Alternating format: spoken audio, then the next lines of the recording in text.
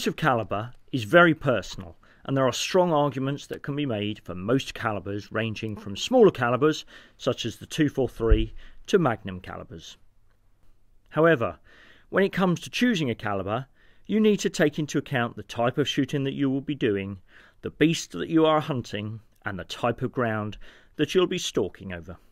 The following film is aimed at calibre choice for the Highlands of Scotland, and to get a professional opinion, I speak to Colin Fraser, head stalker at the Downess Estate in the West Highlands, and professional stalker Jason Doyle of Field Sports Ireland.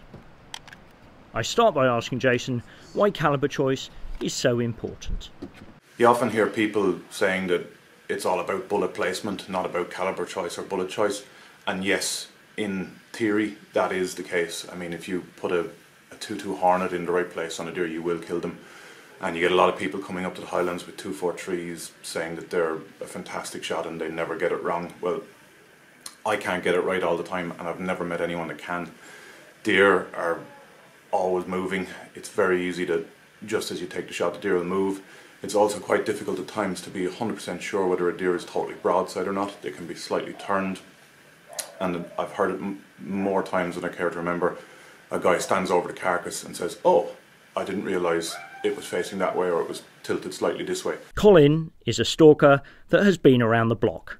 I ask him about his first experiences. I started when I was 14, in the early 70s, started going out with the stalkers at that point, and it was a 243 that they used, and like you were saying, if it hits the spot, it will do the job. But I found personally, if you hit a bone in the shoulder, it sometimes stopped there. It didn't go through it. Whether that's just that these days the bullets were slightly different than they are now, I don't know. But that always puts a wee doubt in my mind, just with the 243. But to be honest, I've seen folk use it very effectively in the last few years. Yeah, I mean, the 243 is a great calibre, and personally, if it was a choice between a 243 or a 6.5 55 with factory ammunition, I would choose a 243. But what I do like about the bigger calibers, 270, 30-06, is when it does go slightly wrong, you always get that exit hole, you always have a trail that you can follow. 243, often everything stays in the animal. If you've hit a bone or you've had a slightly angled shot, you don't get that exit that you need if the animal is in forestry and it's gone even 50 yards into timber. You need a trail to follow, either for you or your dog. You see, I'm really disappointed because 308 is my favourite. Neither one of you have mentioned it as a viable calibre. What are your thoughts? Well, I had no experience of 308 until about 3 years ago. Oh, really? And then on the estate here is a 308 the estate has, a estate rifle. And yeah, I can't fault it. I mean, I get ballistic tip bullets for it, the Federal 150 grain ballistic tips, and that's what all the guests tend to use here, and I'm fairly impressed with it. Good. But personally, I'm still a fan of the 270. Albeit a little bit flatter shooting, isn't it? Yeah, usually. But just a tiny bit more oomph with the 270. It has. Certainly 30 years ago, the 270 seemed to be frowned upon. All the sort of sporting estates were using the 275 rugby's. The 7x57 was all very favourite calibres, and the 270 was seen as a sort of contractor's tool. Really? Yeah. You know, because you worked Forestry Commission for fair. Yeah, I did a while with the Forestry Commission. And they were all 270s in T3s, weren't they, for a long time? Well, I started off with the 270 in the CF2, the old BSA, and then moved on to like Parker Hale Deluxe 1200 or something like that. Yeah. And it was probably around 92 they seemed to sort of change their tact altogether and started buying this really good equipment, because prior to that it was the Eastern European binoculars, big huge heavy things. The scope I started with was a 4x32. Oh really? Yeah, that's right. Shot a lot of deer with that. Yeah. I mean, I've shot a lot of deer with these, but around 92 they handed me a Mannlicher synthetic stock. Yeah. a decent scope and a set of Saborskis, and yeah. Things have just got better ever since, I suppose. Definitely. And one thing I know, Jason, you'd mentioned before, I think last time we were up here, you quite like, I mean, none of you mentioned the Magnum calibers, but I think you said you really enjoyed the 7mm Remington Magnum, was it? Yeah, I love the 7mm Rem Mag, and I've sort of been on the brink of buying one several times. I did have one years ago in a Steyr, and I've used one in France, I've used one in New Zealand, and yeah, I really like the way it works. There's a couple of things for me that has sort of kept me away from buying one. One is magazine capacity. You're usually reducing your magazine capacity by 1, which for most people won't make any difference, but me, when I'm in a culling situation, just that extra shot can make a difference. Or if you're on a driven hunt, every shot counts. And availability of ammo. Where I am in Ireland, we can't reload, so it can be quite difficult to get a good selection of factory ammo for some of the more unusual calibers like the 7mm Rem Mag. And probably up until about 8 or 10 years ago, you were dealing with much heavier moderators for the Magnum calibers. That has changed now. You can get the same lightweight moderators for the Magnum calibers that you can for the standard.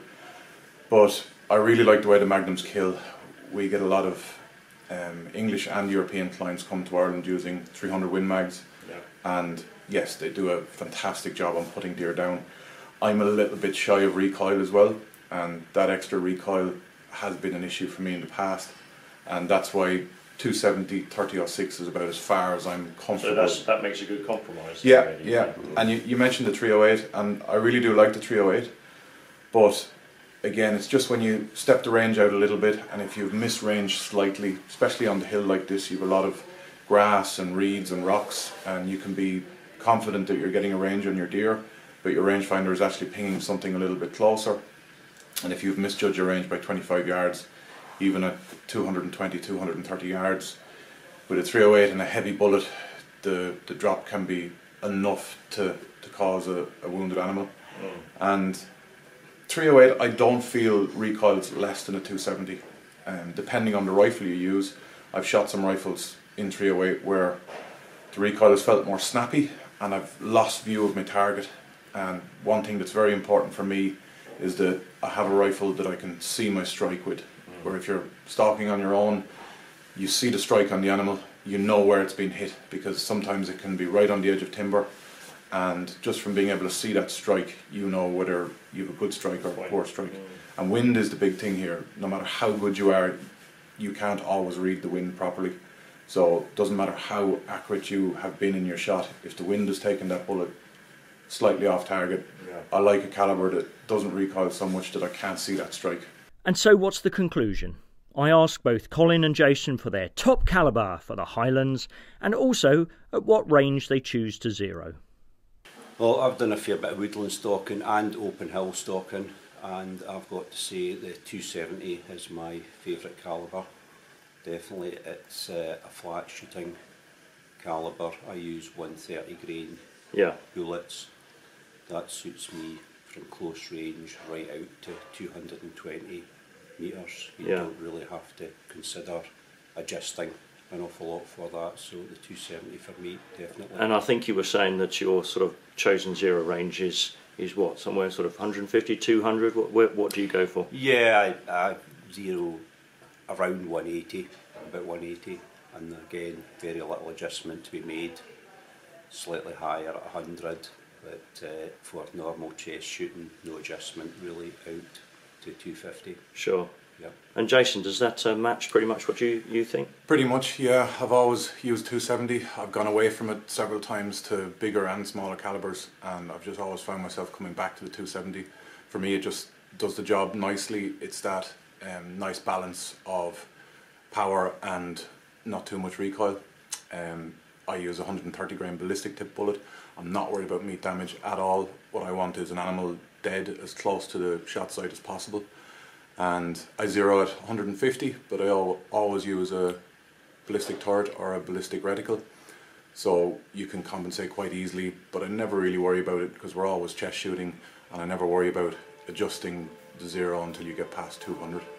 So there you have it. It's the 270 Winchester, generating around 2,700 foot-pounds of energy and 2,850 feet per second at the muzzle that wins top spot. It's flat shooting, powerful and manageable, and our stalker's choice for the best Highland calibre. If you'd like to experience a range of calibers, then why not contact us at County Deer Stalking, where we can offer you the chance to try out a variety of calibers ranging from the 243 all the way to a 416. Go to www.countydeerstalking.com/firearms training for more details.